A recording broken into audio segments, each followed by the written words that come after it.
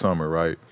This was the first summer I wasn't able to do that because I had this past summer going into last season was the first summer that I wasn't able to do that because I had shoulder surgery.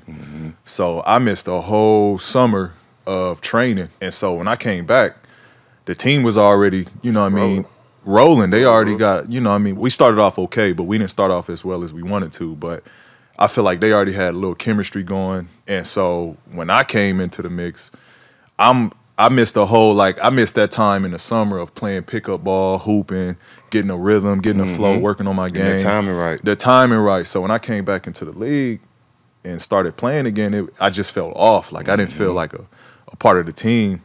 And then, the way I was being used, I felt like I was, Doc was trying to play me as like a Ray Allen or like a J.J. Redick, like all pin downs, all like, I can do it, but that ain't my game, right? You know what I mean? I need some flow. I need some mixes of pick and rolls. I need some post-ups. All that. Just different touches, you know what I mean? And so it was just, that last season was just hard overall. But I think for this year, everybody's starting off on a healthy page. We're starting off on the same page. Me and Kawhi going to get some time together working out. I think everything is just not rushed going into this season. I felt last year everything was kind of I think rushed. it happened for a reason. I think y'all going to benefit from that because going through the wars and the struggles and the ups and downs I went through in the bubble, now y'all coming out to start again with a new coach, with a fresher-minded coach, with a guy who y'all probably could communicate more with because he's more close to our age. And we kind of, you know what I'm saying, we come from that same era. But I think y'all benefit from those hard times. Y'all come together more this year because y'all starting from scratch. Right. Being in training camp together, it makes a big difference, bro. Right. It makes a big difference for a team going together. And once y'all get that, I think y'all be fine. Right. And I just think the understanding, you got to think for the first time, the Clippers were picked to win a championship. When was the last time you ever heard that? Right. Never. So a lot of added pressure on that. And then, like you said, not being able to gain that chemistry from the jump. And people can say what they want. Chemistry is the key to winning championships. I don't give a fuck what nobody says. The chemistry's got to be there. Right. At least while you're playing. And to not have that was tough. But I was someone who picked you guys. I thought you guys were built to beat who we thought was going to be in the West Finals, and I'm sure you felt the same way. How tough was it going in and having that lead on Denver and then seeing them walk y'all down and walk y'all out pretty much? Yeah, it was tough because we was confident. We felt like, we went up 3-1. We felt like, we gonna win the next one. We lost. We like, cool, we up 3-2. We gonna win the next one. We lost. But during that whole process, like we never worked on adjustments. We never worked on what to do differently. We just literally having the same shit happen over and over again. So it started to play a trick on you. Like, man, like what's going on? Like, you know what I mean? We talking amongst each other. Like the conversations is like, nah, we gonna be all right. The conversation should have been like, nah, we need to change this. Yeah, we need to switch this up. So we wasn't, like, at the end of the day, I don't think we deserved it. We wasn't prepared enough going into it. Just us making an adjustment standpoint. We wasn't prepared. We didn't put the work into it. It was kind of just like, yo, we got PG, we got Kawhi, we got Lou, Trez. Like, we going to be straight. We going to figure it out. All that shit on paper looks good. But like we said, man, it's that chemistry. You don't, like, and I related to, like, we didn't practice during the whole year. And that's hard to do when you putting a fresh new group of guys together. Yes, sir. Because the problems you have during games, those shits can get ironed out in practice. You know what I mean? You're going to bump heads in practice, but you're going to come out of that practice like, better. Okay, I understand this dude. I know where he's coming from. When it happened during games, it's going to rub a little differently because hard to come back from that doing it. It's hard to come back from that, especially in the playoffs. The heat of the moment, yeah. Right. And you like, well, okay, that's what he on. So, all right, I got you.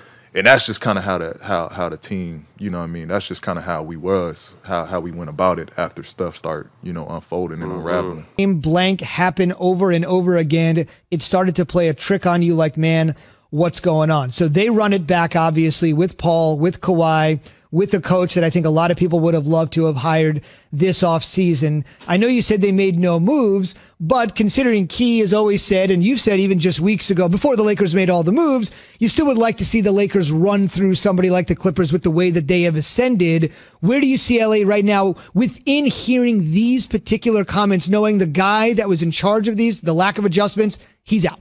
Well, I mean, we talked about that. remember when we were going through this whole thing about the Clippers, and I was like, man, this feels like a coup. It feels like somebody internally just didn't want Doc Rivers to be there, right? We were wondering, look, whenever a guy like Doc Rivers is removed from a team, regardless if they didn't meet expectations, that's coming from the best players to a degree, right? I mean, Steve Ballmer can say, hey, I want to fire Doc Rivers, but at the end of the day, Steve Ballmer has to consult, not that he has to consult, that's the wrong choice of word. He has to communicate that to Kawhi Leonard, Paul George, if those guys are your best players and they own the keys to your franchise. That's why I said, it's because of them that he's no longer there too. And Paul George is just kind of reiterating that by saying, hey, they're trying to use me like a Ray Allen. They're trying to use me like a JJ Redick, pin downs, coming off screens. His game is way more diverse than that. You can use him, back against the basket, posting up in pick and roll scenarios because he can do that all. The question is, though, losing Montrezl Harrell really hurts them. And they just didn't add anything in free agency, and I think that hurts them ultimately. Let me ask you this, Jason. Why say something now that Doc Rivers is gone? Because he is gone.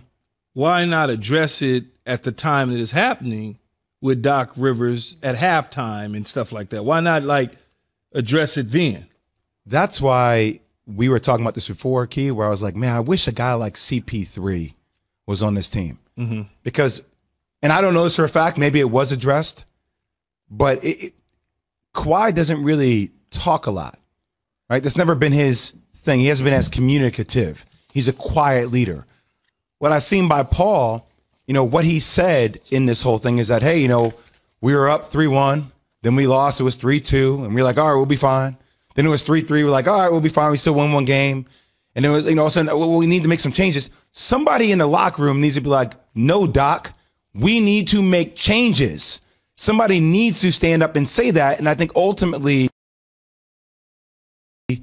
their lack of leadership and nobody to address that with Doc is ultimately what led to their demise. So when you're up 3-1 and a team runs off 3 straight victories to get you, in that entire stretch, you mean to tell me that the coaching staff, as well as Patrick Beverly, I'll just use him as an example, didn't address the lack of adjustments? Is that and I didn't play, I've never been in an NBA locker room as a player, so I don't know how that would go over. I know in an NFL locker room, if the adjustments aren't being made, we're certainly going to let the coaches know, like, yo, this dude is playing me this way. We need to go to this. This ain't working. What are y'all doing? And so hearing you or listening to Paul George talk about the lack of adjustments from a veteran coach who's won a championship and veteran players that are on teams and guys like Sam Cassell who's on the bench and Ty Lue who's there, just let that just go?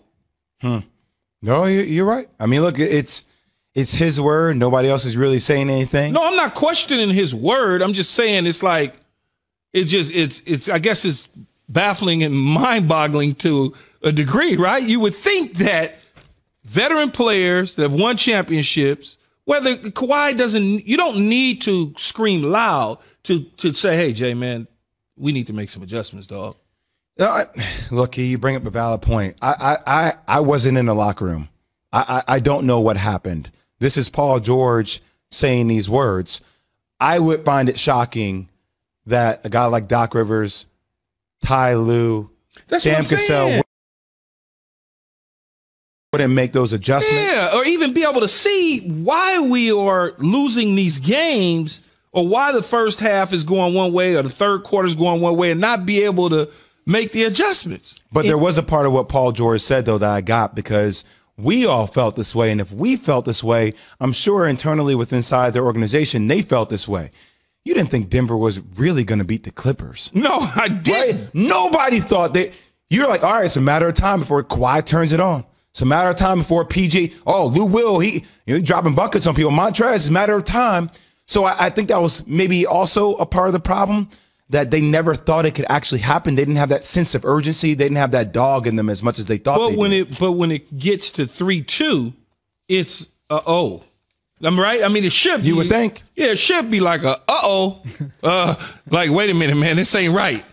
You know, that's kind of in football, because you don't play a whole series, you get basically your series is your quarter. And you look up in your first or second quarter, you kicking butt. The third quarter comes, somebody making a comeback. Now all of a sudden you go, yo, we need to change this in the fourth quarter.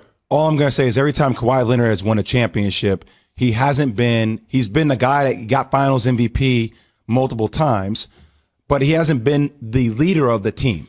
Like Tim Duncan, Tony Parker,